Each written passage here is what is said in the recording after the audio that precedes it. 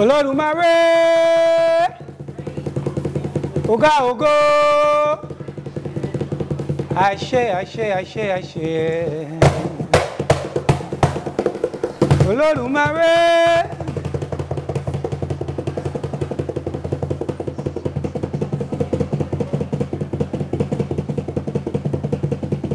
Yame, Nkulu,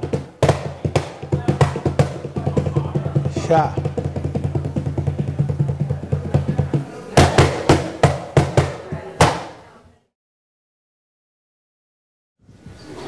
Spirit moves in different ways. And so, I want to, before I go on with my libation, I want to kindly put your hands together for my brother G-Way.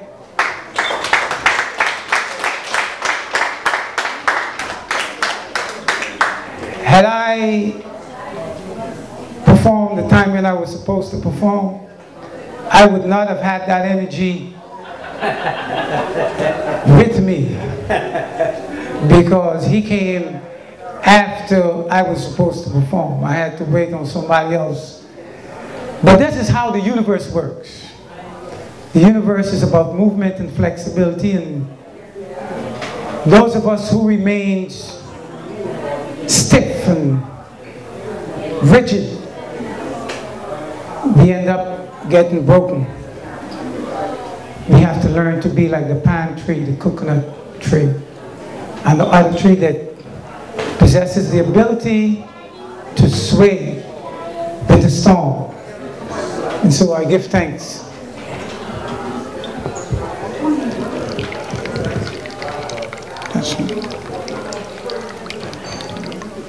This evening, I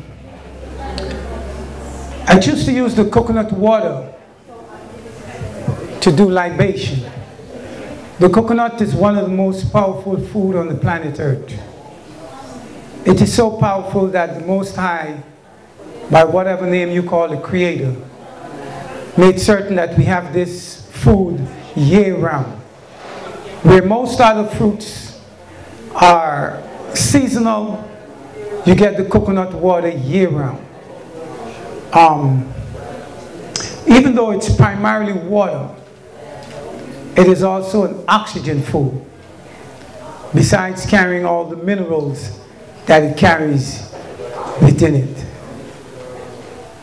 It is the purest form of the water on planet Earth. And as you know, as they say in Jamaica, when you drink coconut water, it goes straight to the heart. And it is very powerful saying, because this water is a cell food. It goes to every cell in the body. It not only purifies, but it nourishes. And so we give thanks for the Most High for blessing us with the coconut water. And it is only found in the tropical regions.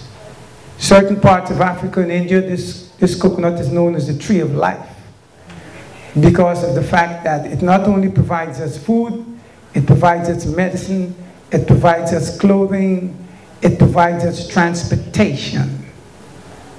Yes, because way back then they would take the coconut tree and make a dugout, and that's your raft down the stream.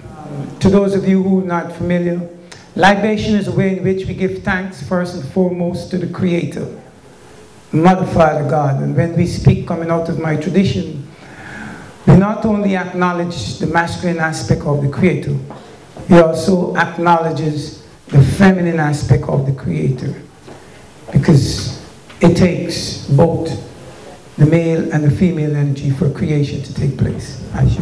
Mojuba Olódùmarè. Ashe. Mojuba Olorun. Ashe. Mojuba Lofi Aye. Ashe. Mojuba Egunguns, the benevolent and beneficent ones. Ashe. Mojuba Bubu Orishas. Ashe. Umitutu, Onatutu, Elitutu, Oritutu. Tutu Eshu, Tutugu. Mojuba, could you repeat with me? Mojuba? Mojuba. Iya? Iya. Tobi mi. Tobi mi. Asheo. Asheo. Mojuba? Mojuba. Baba? Baba. Tobi mi. Tobi mi. Asheo. Asheo. And basically what I said, Majuba means we give thanks. Olodumare, Olorun, Olofiaye are names of the Creator in the Yoruba language. Majuba Egunguns, the Egunguns are your ancestors. And I preface it with the benevolent and beneficent ancestors, because some of our ancestors are the ones who have us in this predicament. And up to this day, we still see some of them in our society today, continuously selling us out. And so it is very important when you go to call on your ancestors that you preface it with the benevolent and beneficent ancestors, because there's some of them you don't want to call. The Orishas are basically the elements. And there are 4 basic elements that we acknowledge all the time, besides the others. And the first one is Oya, and she represents air. 3 to 5 minutes without it, life ceases to exist. You cannot live without air, without oxygen. Oshun, she represents the water. More than 75% of your body consists of water. Sperm in the egg is more than 80% water. Your brain is more than 80% water. It is very important that you drink water, copious amount of water daily. That's one of the reasons why so many of our people today are suffering from dialysis, even diabetes. Yes. Not drinking adequate amount of water. Right now we have juvenile diabetes rampant in our communities because we're giving our children juices and we're giving them all these various medications that is impacting on their liver and their kidneys, and they're not drinking adequate amount of water. The sun, also known as Ra, sunlight, photosynthesis, no food can happen if the sun do not shine. Mother Earth, if she becomes barren, you could plant Monsanto or you can plant organic. Ain't nothing coming forward. And so it is very important that we take care of Mother Earth, how we treat Mother Earth. And so when our ancestors acknowledge these elements during their rituals and stuff, it's not no hocus pocus. It's because they fully had the understanding that all of these elements are very important to our sustenance while we're here on planet Earth. This past couple of weeks, the Indian people from India, they just finished doing puja.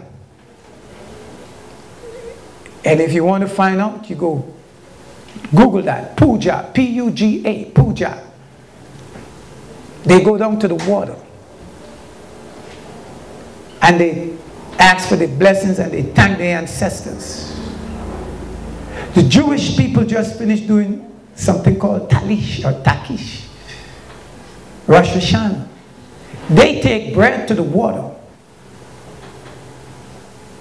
asking for their sins to be forgiven for the year, for any sins or anything that has happened within that year for it to be forgiven. They also take chicken and cleanse themselves with the chicken. Put the chicken back on the cart and send it into the neighborhoods to be sold. When the chicken has absorbed all of their negative vibrations and energies. I mean, if you do the research, you will see. You know, ain't no hocus pocus. All right? The Anglicans, they will be having their harvest. And some of our ancestors practice the harvest because it is part of the tradition that comes out of the Torah or the Old Testament. And so everybody bring food to the harvest, prayers are done, thanksgiving songs is sang, and at the end of the day, the food is distributed among everybody else.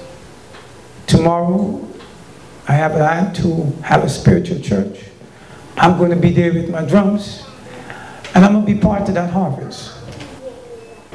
Where they make prayers, they give thanks for everything that has transpired over the past year. They ask for blessings for the coming year, and they share the food and the love. We as African people who have been stolen, captured, and brought to various parts of this world, many of us have made the choice to give up our traditions. And it is your tradition, your heritage, that will bring you out of this abyss. Everybody else is holding on to theirs. You go to Chinatown, as soon as you go, you're going to see the big Buddha. They don't hide it. You go in Queens, Indian people got statues with all kinds of various hands. 7, 8, 10 hands. Right in front of your face. And you don't even frown. You don't say nothing. You go up in there and you shop and you spend your money and you're glad to spend your money. But if you go into an African person place and you see a calabash or a candle, oh God, I ain't going in there. Obia. Necromancy. You know, you're running helter-skelter. And that's why you are in this predicament, many of us. And until we fully understand that there's a continuum with life, there's no death in the African tradition, there's just transition from one place to the next. And that's why somebody wrote the song that we don't die, we multiply. There's no death. Where you think you came from before you got here. And when this physical body is finished, and you resort back to the spiritual realm, where you think you're going. You are the Trinity. Spirit, mental, and physical. The most powerful being, you're spiritual. Healing is your birthright. The body heals itself as long as you give it the correct tools and nutrients to do so. We have a variety of methods that are engaged in when we're doing healing. And today you are in a space that is demonstrating all of those methods. You have somebody doing Reiki, you have somebody doing massage therapy, you having juicing, you having organic fresh food, you know, and then you've just had the sister bringing the wonderful message to you, dealing with the mental aspect of the healing. And so this is what we must return to. I call it RTTS, return to the source.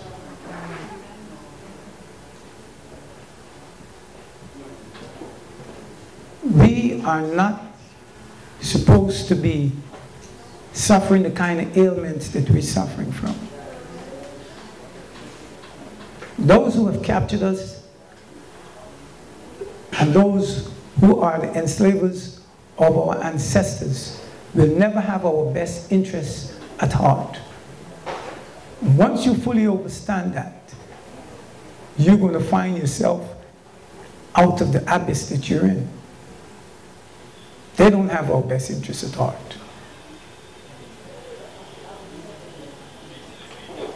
How many of you speak to yourself? Anybody speak to themselves? Okay. All right. You know, to those who don't speak to yourself, I seriously am advising you to have a relationship with self.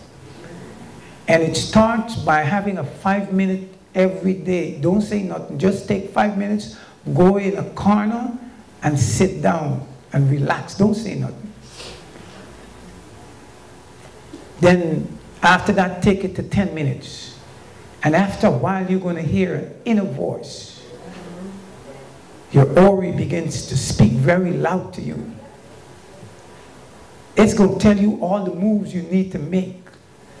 It's going to tell you which corner to turn and which person to see and who not to see. We need to develop once more that relationship with self. We don't have a relationship with self because we're not listening to ourselves. But if there's any question, and I mean any question, diabetes, AIDS, pregnancy, whatever, any question you have, I'm open. Pronto, stop all dairy products. Stop ingesting dairy products. Second thing you need to do is to stop ingesting any acid foods. Third thing you need to do is to increase your water intake. And yes, the mullein is one of the herbs that would help. And I have a card, I'll give it to you if you need some more answers in regards to that. I'll be willing to help you with that. Well, I'm here at the Magnolia Tree in the heart of Brooklyn. Brother Richie Rich and Marlon from Ujama Health Food are the one that put this program together. This is the second one that they've invited me to. And basically I poured libation, explaining the importance of libation, as well as speaking about health and healing.